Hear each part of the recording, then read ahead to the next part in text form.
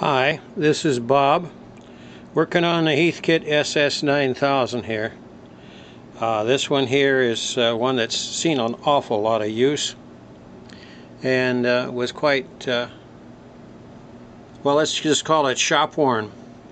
But I'm using it as a test unit, and what I'm testing today is a couple of front panel boards I got, and I wanted a way to hook them up without taking the front panel apart and then installing the front panel board that I was testing, and then I'd have to take it back out again, and if something was wrong it'd be in and out and in and out.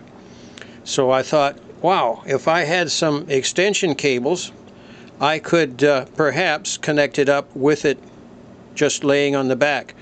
The other front panel board that is in here mounted properly is underneath, and this is just a piece of an envelope with foam in it, one of those ready-made foam-lined mailers. I just cut a piece of it and laid it in there for insulation to keep it separated from the wiring on the front panel, which is active right now.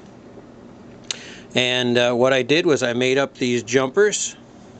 Here's one right here, and there's another one right here. Now all I needed was two jumpers, a 5-pin and a 10-pin, and I scrounged around and finally found enough connectors to do it.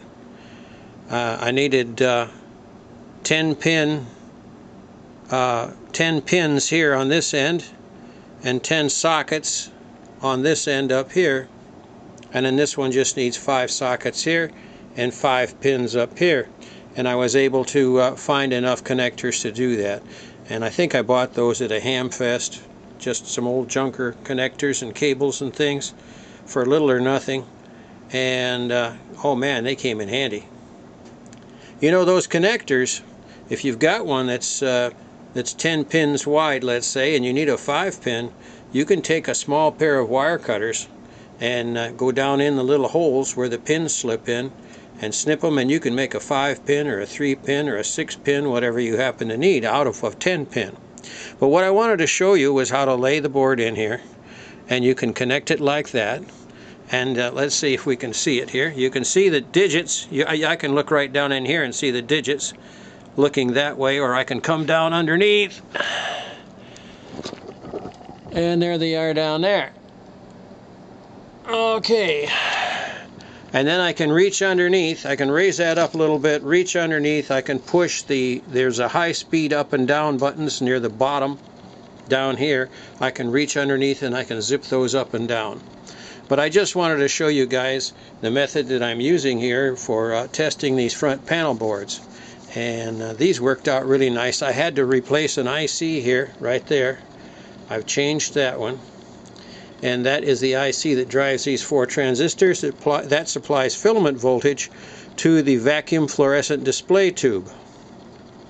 And you check the filament voltage on a display tube from this pin right here, right where my fingernail is, to this little pin right down here where my fingernail is.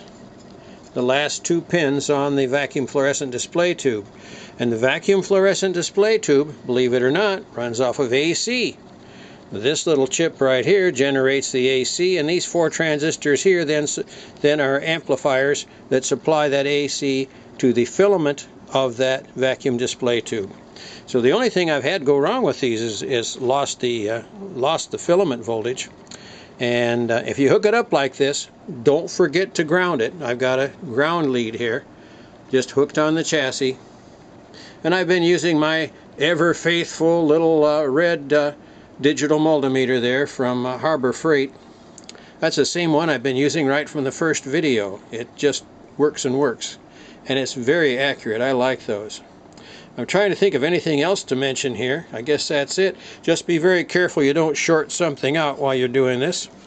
And that's what this piece of foam-lined mailer is for. You can see it extends back here and over here and keeps everything insulated. So that's it. I want to try and raise it up a little higher so you can see it better. And my mailer fell out. So now I've got a predicament I'll just hold that up with my hand, reach underneath and turn it off. So that's it, guys. I just wanted to show you the method of servicing these front panel circuit boards. That's it for today. 73s and good DX.